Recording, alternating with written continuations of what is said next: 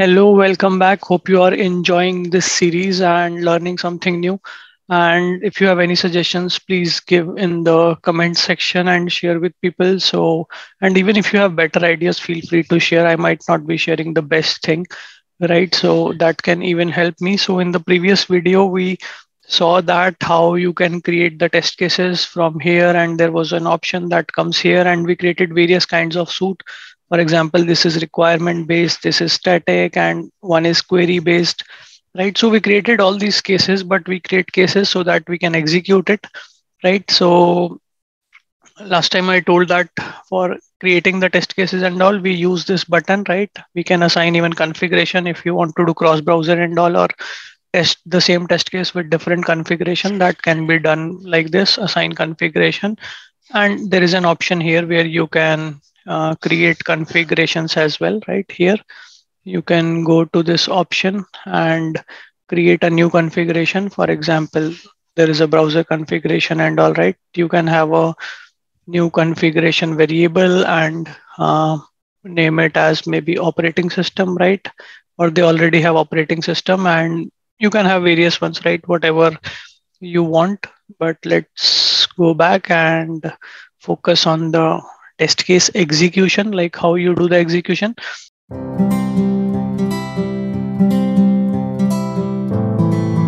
So one way is like you want to keep the execution separate. You're using Bagasura or Test Case Studio or some other tools by which you are capturing screenshots and all. And you know that these cases are pass or fail. So one way is you can select all of them, right? Like this, and simply you can do at bulk level, pass and fail. But if you want to do the tracking and all, right? And sometimes if you do it by mistake, you can mark it as reset to test active. Then it can become like this. You can mark back like this, retest to active. And this is one way of doing the execution. Another way is like you click on this button, run for web application. What will happen is you can even do step level failure, right? Here you see that there are three steps. If you want to fail at various steps, and if you want to create a bug which is linked to the test case, there is an option to create a bug, right? It has already copied all the steps and all the configuration that you are testing, so which is helpful, and you can even edit it, right? If it is not making sense, you can write things over here. I can say login failing, right? You should write very good bugs, and this is just an example so that we can focus on the main thing, right? So I just clicked on save and close. If you see this got failed, and to see the history, I would need to double click on it and go here. So these are the various execution of this test case. This is the recent one.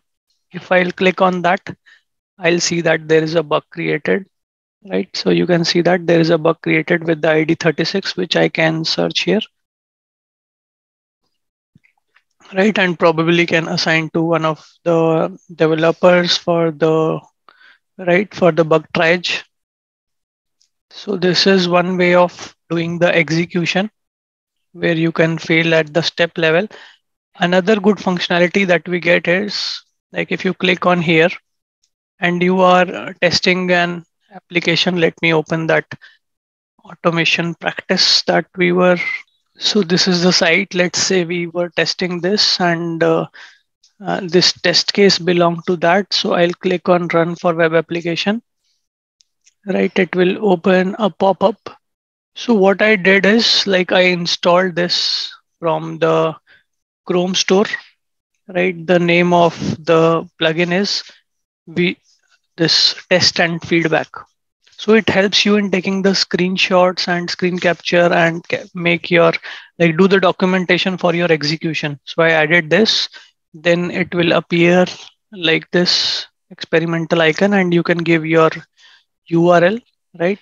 Then when you click on this, even if you have not added it, it will automatically tell you when you will click on this button, right? So for example, I want to take a screenshot for this. So I'll click on this button, right? It is asking me that which window screenshot you want. I want this window, right? I'll click on that, right? Now it will give me the option to do the click. For example, if I feel that it should be 80% sale, right? So I can do like this, right? This is the problem. I can write a text here that it should be 80%, right? So while doing the execution step by step, you are capturing things. So you see it automatically came over here, and you need not to prepare a separate document for your execution, right? So here I showed a bug, but if it is not a bug and you're just capturing, you can do like this. Even there is an option to record a video, right? It is asking you to record. So now the recording is started here, right? So I can maybe say a recording. Okay, I clicked on this option woman and I can able to see these various options, right? And I can say that this is working fine, and then I can open this and stop the recording. That will also get saved, right? And I can do the test case step and fail at this level as well. So once I'm done, I can click on save and close, and let's see what it did. So this was the case. I can click on that. I can go here and I can see whether those screenshots which I was taking during the execution, were they saved? Yes, they are saved, right? So anybody can view at step level as well. So see, whatever I stored got stored over there. And even there is a screen recording which we did here, right? You are seeing that screen recording, it got downloaded. So it is helpful. Sometimes the steps are really complex. I'm taking a simple example. That's why maybe you might be thinking that why do you need a recording? It's a feature. Use it in your context. Like if you really need it, you can use it, right? You can see that my screen and all, whatever navigation I did. So this will help in sometimes doing the RCA, that why, how come we missed something? Maybe was it the problem at that time as well, right? So you are just reading things and doing it parallelly. So this tool, which is plugin test and feedback, it is doing things with you for you parallelly. So that is one way of doing the execution using the inbuilt this thing. Or if you want it other way, like you can just one of the another way I'll tell you is just click on this, right? You already have a screenshot, you already have other tools. For example, Wink is one of the tool that I use. You can find in the description, right? So which can give you this kind of facility, but in a different way. So you can even add a attachment over here, right? You already have some Word document or something, you don't prefer this way, right? You don't like it maybe, or you have a better way. You just can do the attachment and click on save and do, right? You can just make the test case pass and fail at this level as well. Suppose it is blocked due to some bug, you can attach the bug as well here, right? And click on save and close, and status you can see got blocked. Okay, so just to summarize that there are various ways to run it. One is at bulk level, you select from here and directly make it pass and fail if you don't want to keep more documentation.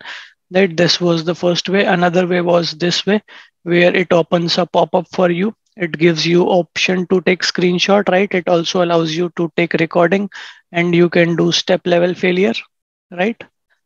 And another option is third, which is from here only. So where you attach something, right? You attach a document and all, and you can create a bug also in here way also, and in third way as well. So these are the various ways. There is another way with the REST APIs. I will share that in another video, because by which you can, without coming to this, you can make this pass fail, but it's a little bit things there those that are there to understand in that. So I'll use that another video for explaining that. And here you can prepare a charts, right? You can create a new test result chart. You want to group by, let's say, outcome. So you can see like this, and then you can send it to dashboard from here so that people can see that what is going on. You can create at this level, at the high level, or at the regression and various levels, and this can be sent to dashboard. So these charts would be useful when all the charts you will see together.